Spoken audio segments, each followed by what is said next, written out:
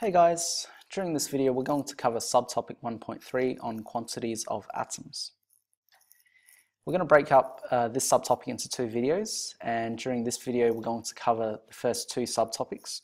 First one here is to understand how the quantities of particles can be compared using the mole unit, and the second one is to determine the relative atomic mass of an element. So this is the first science understanding that we have here. The quantities for different substances can be conveniently compared using the mole unit. Now chemists need a way to count particles, and this can consist of atoms, molecules and ions. Chemists use a unit of measurement which we call the mole. But a question for you is, what is the mole? So to put it simply, the mole is a collective unit. And it's similar to how we use the word dozen, because the dozen represents 12 of a particular object. So the dozen is a collective unit and the mole is also a collective unit. It's just that in this case, 1 mole is equivalent to a much greater number compared to the dozen. 1 mole is equivalent to 6.022 times 10 to the 23 of a particular unit. And that's a really, really big number, which we also refer to as the Avogadro constant. If we want to see how big the Avogadro constant is, I'm just going to draw this out for you so you can see really how big this number is. So we're going to start off with the 6. So we've got 6022.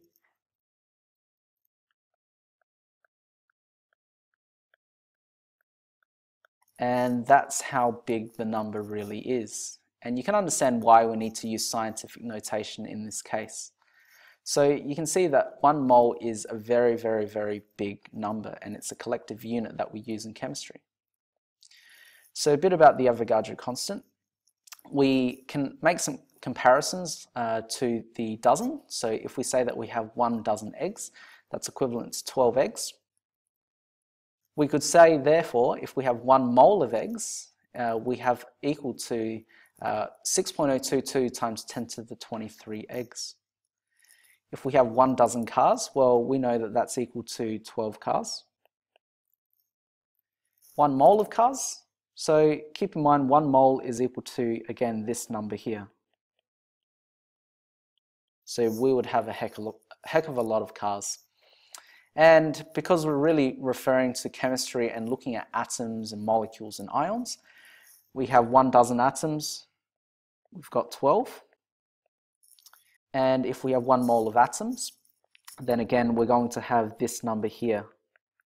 It's important that you keep that number in mind because you'll be expected to know this value here. So a question might be, why do we actually use the mole?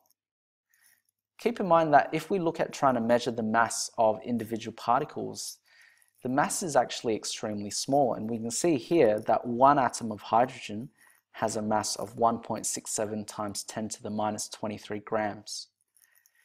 If we're being a bit realistic and we're handling substances in a lab, we're often dealing with extremely large numbers of those particles, whatever they are. So what the mole allows us to do, and allows chemists to do, is to quantify and simplify extremely large numbers. So to try and keep track of how much of a particular substance we have. And I like to think of the mole as the chemist's dozen. Going to the second science understanding for this lesson, we want to learn about what the relative atomic mass is and look at how this links into isotopes. So let's just do a bit of a recap. Isotopes are atoms of an element that have the same atomic number but a different mass number. And another way we can put that is that it contains the same number of protons, but those atoms would have to contain different numbers of neutrons. This ensures that it is the same element, and then this ensures that they are isotopes of one another. And we know in nature that many elements exist as a combination of different isotopes. So here's one of those examples. We've got carbon here existing in 3 different forms, or 3 different isotopes. We've got carbon 12, 13, and 14. What we can see here using this key is that the carbon atoms differ only based on the number of neutrons. Carbon 12 has 6, 13 with 7, and carbon 14 with 8. One other thing that we can look at is the percentage abundance of them. So we know in nature that carbon-12 makes up 98.9% of all carbon. Carbon-13, 1.1 about there, and then carbon-14 is extremely small, 0.0001%. The relative atomic mass, REM for short, for an element is the average of all the masses of the different isotopes that we can find for an element.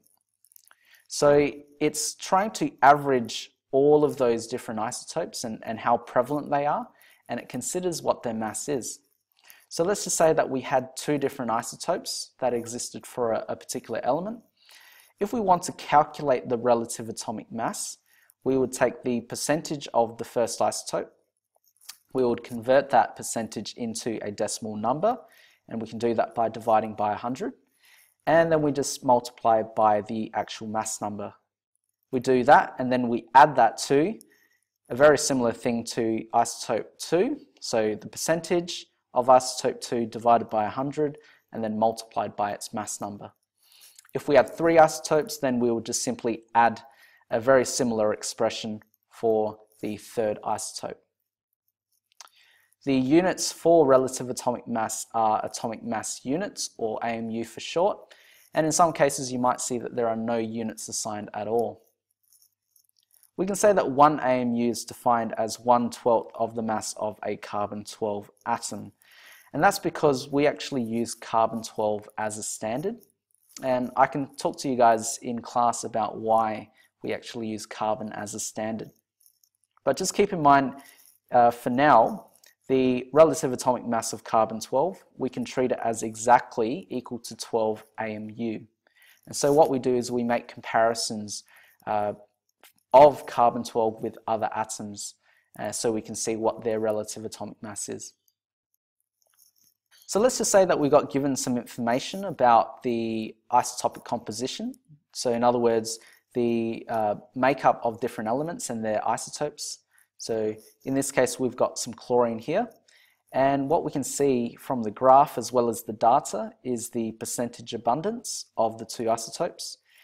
I'll stick with this because it's the, I guess, most accurate, but we've got here 75.76% made up of the isotope chlorine-35, and then chlorine-37 makes up 24.24%.